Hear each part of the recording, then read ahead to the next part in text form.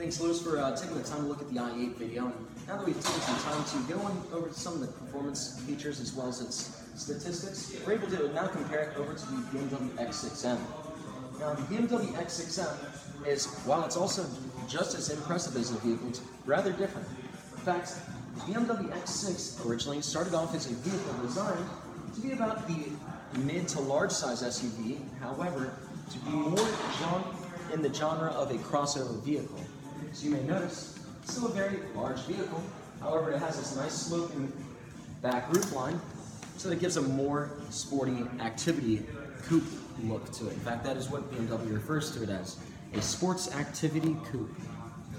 Now, the BMW X6, now that we know what its roots are, the M, the last letter put at the end, changes quite a bit on the vehicle. And as you'll notice, not only under the hood, but actually all around the car aesthetically and performance-wise, it's definitely been upgraded. It's a re-engineered car. We can start off even right here on the wheels. The wheels now, standard, are 21-inch wheels. Because of these large 410mm rotors up front and the 6-piston brakes, it's going to need a large wheel in order to clear all of that braking, and that contributes to its very short stopping distance from 60 miles an hour to 0 in about 115 feet or so. Very impressive for a car that weighs about 5,100 pounds. Now, some other things you'll notice here on the car is, in fact, under the hood, you can take a look and notice that it's not your average 6-cylinder, even your 8-cylinder. In fact, it is a hand-built twin-turbo 4.4-liter V8. In fact, this particular one develops about 567 horsepower and about 556 foot-pounds of torque. Now, although this engine may have a lot of similarities to the ones shown in the BMW M5 and M6, there is one extremely large difference between this M out of any others in the BMW fleet, and it is one feature called xDrive. xDrive is BMW's all-wheel drive system, and it is currently the only M car currently that have the X5 or the X6M has both the xDrive systems in it. That helps with its 5,100-pound curb weight to be able to launch itself 0 to 60 in as little as about 3.8 seconds. So, when we take a look back over at the i8 over here, we're also looking at a car that's about 2,000 pounds lightweight, more lightweight than the X6M, yet the X6M is still able to achieve a 0 to 60 performance figure of very, very similar times.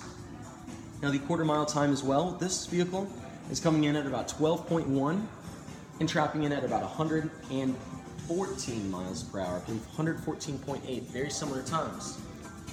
Now, with the all-wheel drive system, it's also able to change where it vectors its torque. So, should you be driving in snow, you'd be driving down the road and you turn the wheel and you notice it just to plow through the turn, it can take all that power, take it from the front wheels, send it to the rear, whichever wheels that need the traction most. Of course, finally, what the thing about the BMW X6M is a lot of even its technologies behind it. In fact, in the X6M, you'll also notice a carbon fiber interior, polished carbon fiber. So, not only will it preserve its effect for a while, but it also looks beautiful, especially when wet sanded and shined and taken the time to put really the top detail into it. As well, there's small details such as the M steering wheel, involving the M embroidery all the way around it, allowing for an authentic BMW M car. Every single one of them has always had it, ever since the original M5 in 1986. Also in this vehicle, you'll notice it has particular seats to it. These are exclusive to the X5 and X6M only, and they offer a heavy bolstering on the sides so that you can stay positioned in your seat upright while going through high-speed turns without rocking. And of course, with it being adjusted 20 ways, you can adjust anything from lower leg support to even have the seat bend in half to form more around your shoulders, should you so choose to. Now, on this particular BMW X6M, they also have the M adaptive suspension, meaning this vehicle, of course, is born, bred, and engineered to be a race car. However, it shouldn't have to be a commitment to that every day. So, it's able to accomplish the everyday task comfortably as well, and that M adaptive suspension being one of the major components. So, what they're able to do is design a suspension where you can adjust it. Say maybe you're taking the kids to school, you can be able to do so in a nice, orderly manner. But then, say you want to get them on out, take them into school, soccer practice, and you decide, hey, I need to go, zip back on over to the office real quick, running late for something, and you'll never run into anything late again. A push of a button, you're already a sports car, right a button away. So you're able to take these interchangeable features and set presets to what you might find to be your favorite settings. So this car is essentially being more personalized to your taste and to your attitude, depending on the situation. All changed at any time you'd like. Now, when it comes to myself as a BMW product expert on these two products, the BMW i8 and the X6, my final thoughts between the two vehicles. Both are impressive and incredibly performing vehicles for what they are. However, the one thing that must be realized is they are two very different vehicles in many different ways. Whereas the X6M is a full-blown engineered race car with a dedicated engine and all, it is still rather practical. For example, we notice we can seat four very comfortably, as well as a very practical trunk. And while it is fun to be able to get a lot of the broken necks that you see with such an exotic car, these are some things that are sacrificed that the BMW i8 will not be able to offer. Now the BMW i8, on the other hand, of course, it has what I call the timeless body, meaning it could be 2040 if you ask me, and I could probably never say that this looks like an old or a primitive car. Like I said, it is timeless. However, so you may notice things like it can seat four, however, practically, I think not. You do have two small seats in the back, but I would say they would probably resemble most like the back seats in a Porsche 911.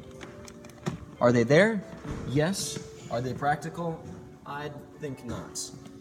Also, on this particular car, the trunk space is actually loaded back here. In fact, although I'm not able to get the glass up, the best representation would be from this point to about this point right here is going to be your width, or your length, I should say, of your cargo space, and about that wide. I would say you'd maybe be able to fit a backpack back there, maybe two at most, but as you can see, it is definitely the less practical car.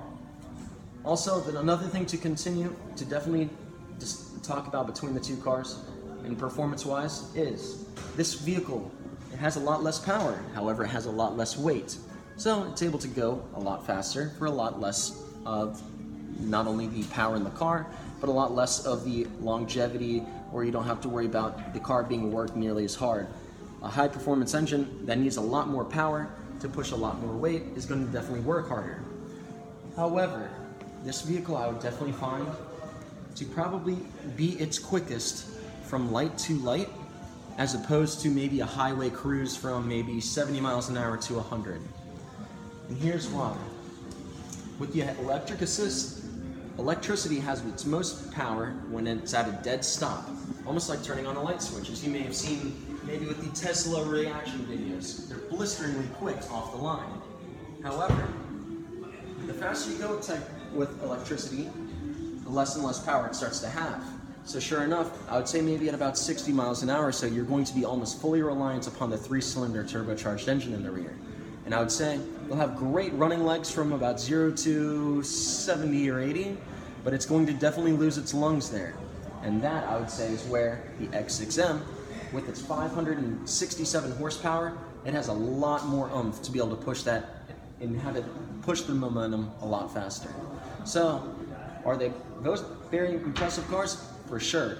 However, I would say this car is definitely going to shine most off the line, where this is going to have a lot longer legs and be able to push its weight a lot better at a high speed. But of course, they're both in fantastic cars, and Lewis, should you have any more questions on any of them in particular, by all means let myself know, or Marie in the BDC department. We're both happy to help in any way we can. Look forward to working with you soon, and have a wonderful day, Lewis.